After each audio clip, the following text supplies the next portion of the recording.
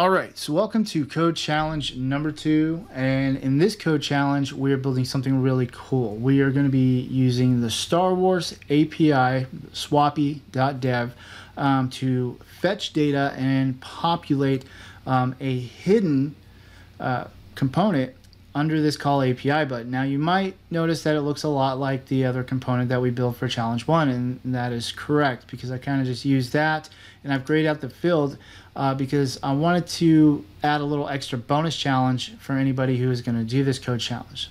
So first of all, we can't build this on Code Sandbox, and I'll leave the links for everything. You can download it and run npm install and basically set this thing up on your local machine, which if you're new to programming, just follow the instructions and that'll give you, some, more practice of working with JavaScript applications on that level.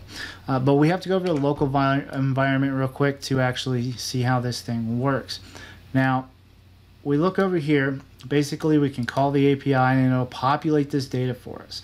And we're reaching out to the Swappy API, which if you've never heard of it, it is swappy.dev. And basically we can call, post, put, delete different inputs and pulling information into our own app projects. And it's just a test API that's real fun that has all the Star Wars characters and all their information from their homeworld, their gender, the different space vehicles they used. And you can see that these are all, embedded, nested URL endpoints, which kind of have to go deep and you kind of have to write and configure some code. Now, the reason I'm doing an API for my code challenge number 2 is because in your programming career, you're going to need to know how to do this. You're going to need to know how to work with APIs, and there's a lot of projects we are going to be doing up and coming that are going to involve APIs, frameworks like React, Java, you name it, and we're going to be getting into that. And this is just a simple act where I've added a extra component, and this extra component is the results component, and it's just a blank component. And what we're doing is we're hiding it and rendering it conditionally here in the app.js. Now, this used to say index.js, and I renamed it. You can keep it index.js if you want, and it's really up to you. But if we go over to the logic, which is in the index.html, we can see here that I've called the API just using the basic fetch. You can use async if you want. I just found a little overkill, and you were just mapping through the results with an array method and outputting the results to the bottom of the screen. But the cool thing is that this component, the web scraper results, is hidden until we click this button. And for the bonus challenge, I've left this input field grayed out, and you can actually try to work on your own code to call some of those different endpoints to bring in different information like their spaceships or their homeworld or different information about the characters from this API.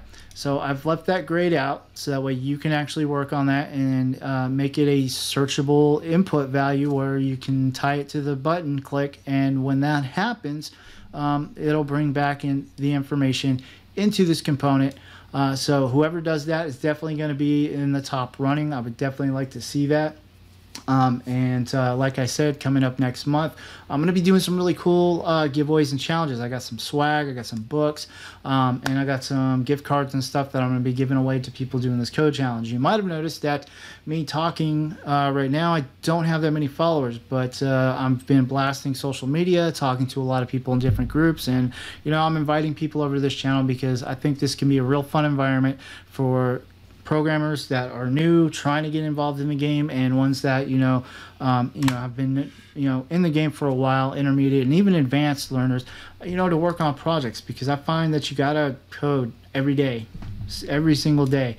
You gotta at least put in 28 minutes of coding every single day, no matter what. You got to code something, and that keeps you sharp, and that keeps you attentive, and it keeps you interested in coding. And if you're going to be doing programming, you're going to need to know how to work with APIs. So I want to work with technologies that realistically are going to bring value to you in your career. So other than that, I hope you guys have fun with this challenge. If you have any questions, you can hit me up in the Facebook or in the Discord channel, and all the links to everything you need, including how to set it up, are below and in the GitHub repository. So happy challenge coding, and I'll see you next time.